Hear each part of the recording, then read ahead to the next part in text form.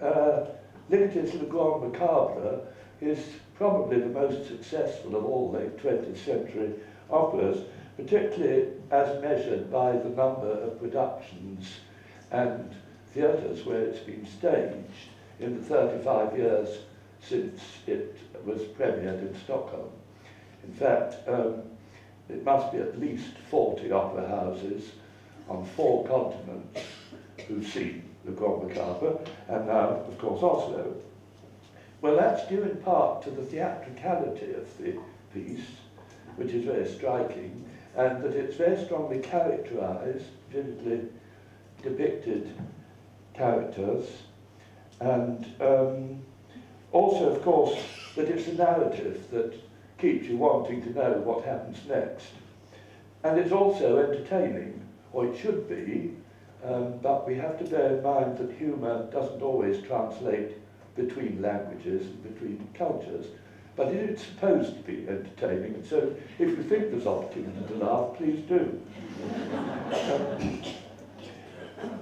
And although the exchanges between the characters, especially in scenes 1 and 2, are partly dramatised in a sort of heightened parlando, as we say in musical terms, which means a sort of highly charged conversation set to music. There are also some wonderful passages of musical inspiration, and more so in the second act as the piece progresses. Well, in the first 4 years after the premiere, there were no less than 7 productions in 5 languages, each with a different director.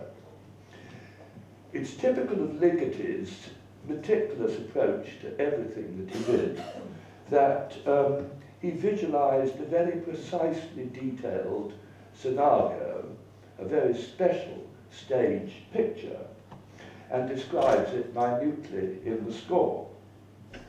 And it's also typical of the modern fashion for directors' theatre and directors' opera that many have imposed their own quite alien interpretations. None more so than the celebrated American director Peter Sellers, who was engaged for the premiere of Ligeti's revised version of the opera at the Salzburg Festival in 1996. And so completely did Peter Sellers disregard Ligeti's scenario and introduce a completely different one, that Ligeti, who was terribly distressed when he realized what was happening, demanded that Salzburg cancel the whole production, all performances. Well, such things are not really realistic in the extremely expensive business of mounting festivals, but agonized by the banality of the production as he saw it and what he regarded as a betrayal of his vision. When the production went to Paris, which is where I first saw it, and was simply agonized actually, Ligeti refused to go into the theatre and merely listened to the recording plan. Well, the challenge of staging Le Grand Macabre is that it's set in an imaginary Bruegel land, and which evokes the paintings of Peter Bruegel, the elder, with their penetrating and satirical depictions of humanity, as well as of this slightly earlier artist, Hieronymus Bosch, who one dictionary I was looking at described as perhaps the greatest master of fantasy who ever lived. The Grand Macabre, as well as Ligeti's Requiem, were influenced by 2 very specific paintings which Ligeti saw in the Prado in Madrid in 1961. That's The Triumph of Death by Peter Bruegel, and looked at in detail, it's a pretty horrific painting. You'll notice there's an oven on the right there, and humanity is entering it, and it's actually a very prescient painting of the terrible events of the 20th century and after. This is a detail, see its little better. Here's another detail from the bottom right of the picture, which shows how finely the whole painting is wrought. And in this very self-same small room is this one, which is The Garden of Earthly Delights by Hieronymus Bosch, the triptych. On the left we see God with Adam and Eve. In the middle we see, people don't, the authorities don't quite know how to interpret it. Perhaps it's an idealized paradise. On the right is hell, extraordinary. There we see one of the images which perhaps has inspired tonight's production. No production out of the more than 30 has yet recreated the old Flemish iconography that was in Ligety's mind and which he would like to have seen on stage. Arguably, however, the stage picture should allude at least in part to Bruegel and Bosch, and their portrayal of the grotesque, of the surreal, of the magical, and also particularly of mortality. And ideally, as I said before, it should be funny. And certainly at some moments it should be visionary and awe-inspiring, posing the question, is this really the end of the world, le grand macabre, the terrible weeper, or is he an impostor? Well, it's an opera of contrasts. Some scenes are lewd, bordering on pornography, others reflective. At the heart of the opera is really a black comedy about the fear of dying, with a cast of exaggerated caricatures of great variety. So any staging, like Vitaselis, that is fundamentally rather abstract, and particularly if it's conceived in static tableau, fails to communicate the quirky volatility of the piece or to illuminate its richness of detail and incident. Well, there have been some productions, about 2, which Ligety actually liked. Foremost was in Bologna only 1 year after the premiere, because of its many visual delights and the rather surreal, wonderful sets, as he said, by the French artist and filmmaker Roland Topper. Although neither Bosch nor Bruegel, Ligety thought it retained their essence. It was also actually the most pornographic, he said, and also the most cartoon-like, which Ligety favoured. A picture here of the front curtain design. These are from 1979, so they're not colour. That is the stage design for the second scene, about which I'll say a little bit more later. There's a great telescope at the back. It might look like something else it was intended to. This is Prince Gogo, the very fat and gluttonous boy who appears in scene 3. These are his 2 principal ministers, the black and the white ministers, who are constantly throwing insults at each other, but whose policies were exactly the same. This is the production from Paris, which Ligety hated, because it was about the end of opera, rather than the end of the world, which was not what he wrote about, and also the director chose to triplicate all of the characters to the great confusion of the audience. And that's the one scene from the production we're seeing tonight, and I'm not giving too much away by just showing you one, because there is an image on the outside of the opera house which gives you some idea. But I think you can see the connection with certainly Hieronymus Bosch, the 2 actors in the eyes of this enormous thing on stage. You'll see it later. Well, as I say, I think the production that we're going to see tonight, Ligety actually might rather have liked, certainly because it's visually very striking. Ligety's Requiem and the opera both deal with mortality, but from different standpoints. The Requiem is intensely serious, the opera an entertaining satire which verges on slapstick. More deeply, however, both works grew out of the vivid, often disorientating and often very frightening experiences of Ligety's early life in Hungary. As a small child, he began to imagine music to accompany the daily routines. And when he was a little older, he invented a fictitious country, which he called Kilveria, with its own language, its grammar, and its system of government and judiciary. Let me just, before showing you that, show you a little bit of the mature Ligeti. There's Ligeti in his prime. Here he is at a rehearsal with Escapade Salonen, terribly fussy, a nightmare to have at rehearsals. Claudio Abbado refused to have him at his rehearsals. Here he is listening.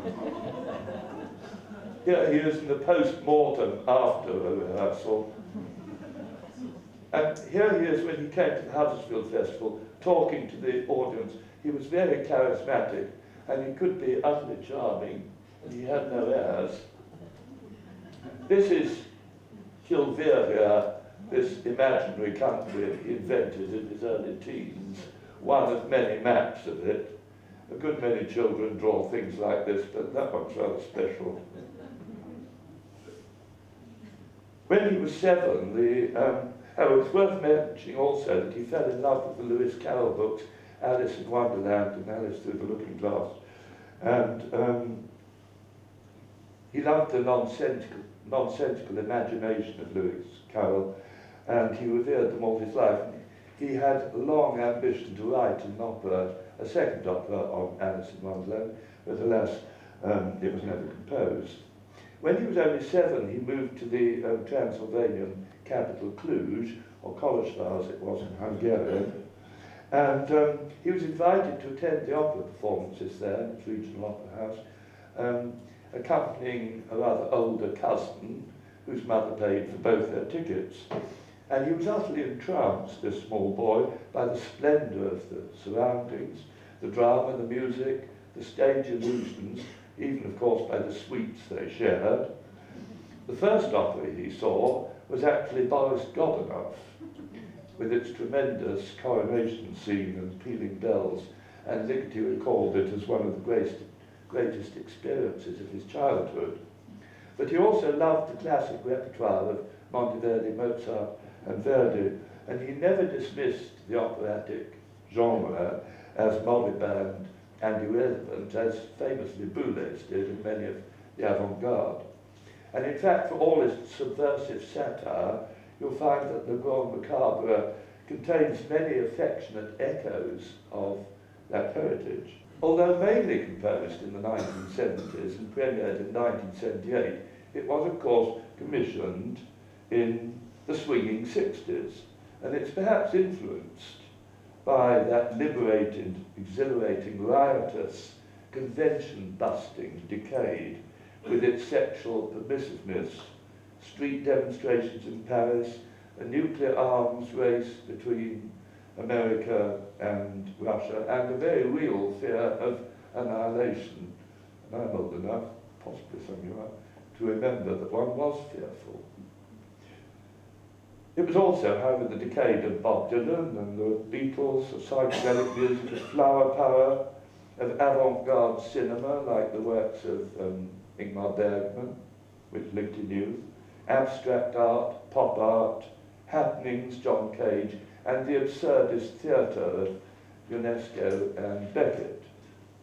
Well, Ligeti warmed to all these novelties and contributed himself in 2 short works of rather subversive music theatre called Aventure and Nouvelle Aventure, some of you might know, which have phonetic texts that have no meaning, no understandable dialogue, there are no actual words, but they simulate exaggerated emotions as the singers command and cajole and wheedle and take offence and gossip and chatter conspiratorially. And there's a chronically neurotic soprano who has a grand hysterical scene. Well, for his full-length opera, Ligeti planned something similarly nonsensical, which he thought would be crazy and demonic and humorous. It was going to be set in Kilveria, this fantasy land he'd invented as a teenager.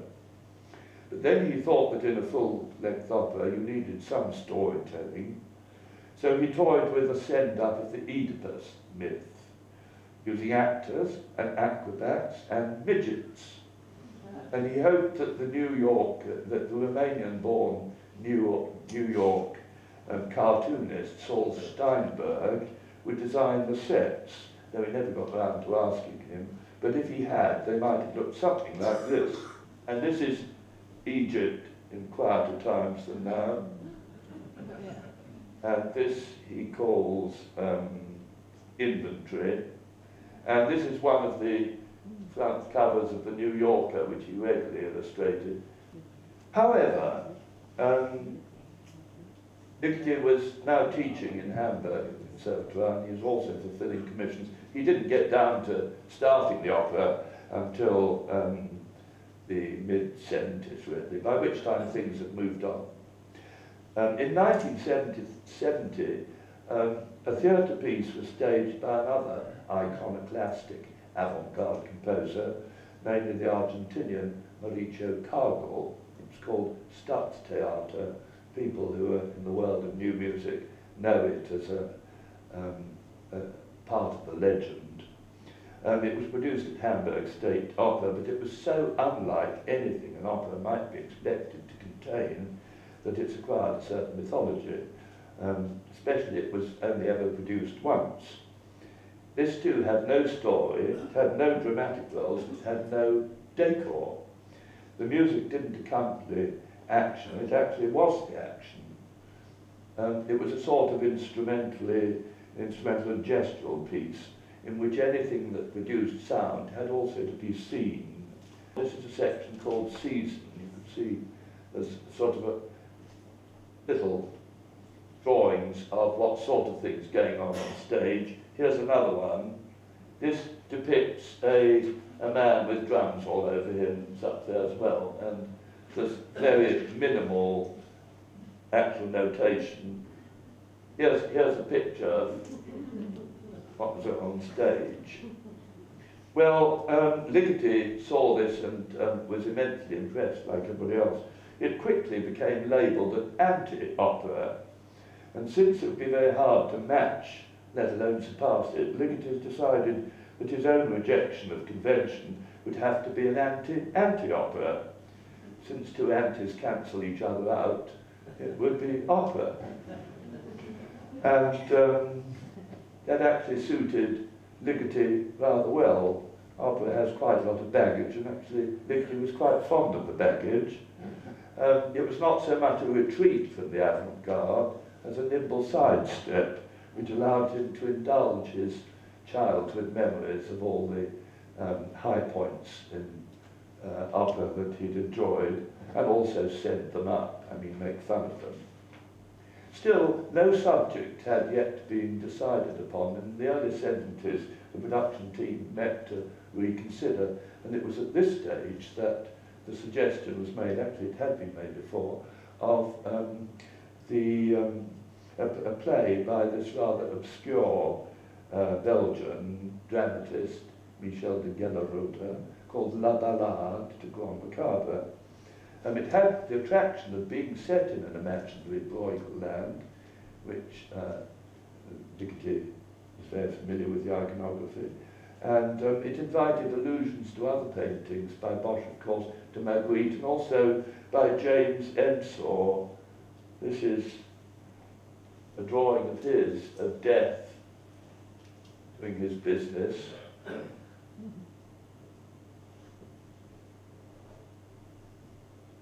So that's what they took. It also had references to absurdist theatre, and the result is a sort of allegorical dance of death as performed in medieval morality plays, in which Ligeti fakes music that reminds us of things we've heard before.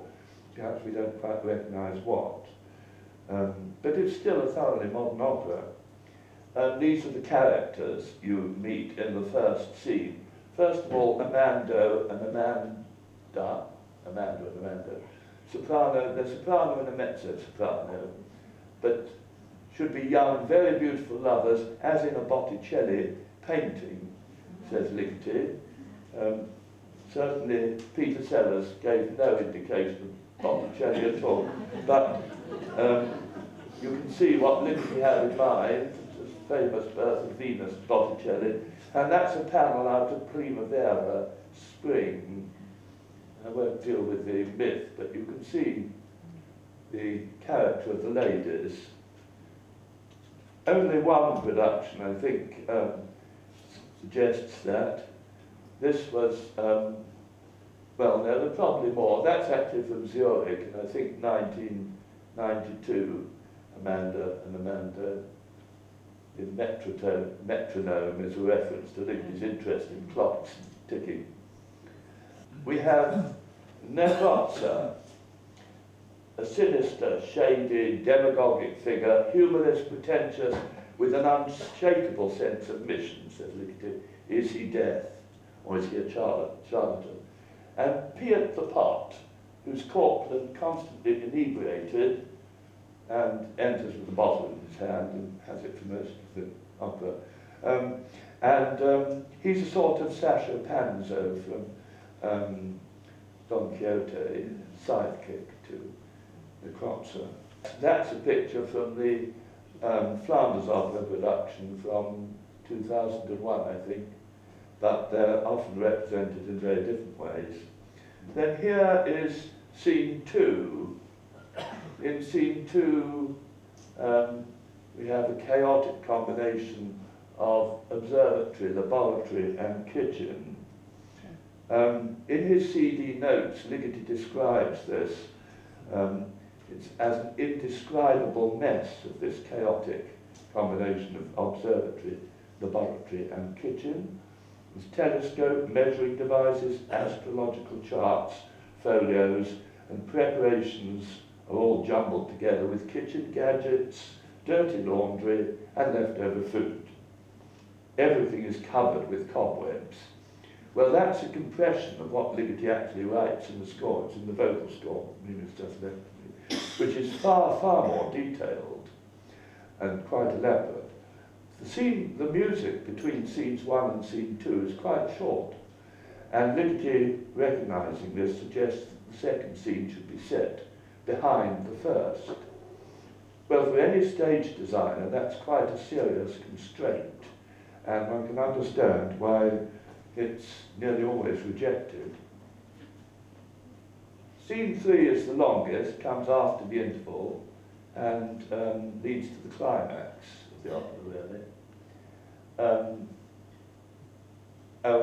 There's a prelude for 6 electric doorbells. Well, I forgot to mention that at the beginning of scene 1, we have a prelude for car horns, rather famously, which we hear again between scene 1 and 2.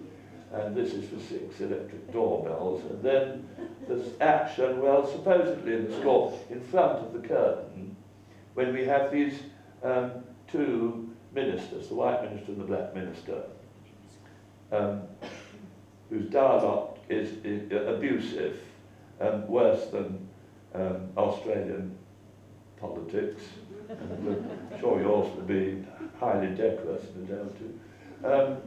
They appear with Prince Gogo, who is this fat, gluttonous, infantile boy who they tyrannize. There's a wonderful entry for the chief of the secret political police. Gepopo comes from those 3 words. Coloratura soprano. It's a dazzling part to sing. In fact, Ligeti has extracted it, it's been extracted, as a concert piece. Oh, it's very effective indeed. But she should appear disguised as a fantastic bird of prey. She enters on roller skates and is followed by detectives, torturers and executioners who snoop around with great agility. It's a stunning part and very, very challenging to bring off. And the music, Ligeti revelled in writing this because he'd experienced the secret police twice over, both in Nazi Germany and in communist Hungary. And it's full of psts, yes, nervous.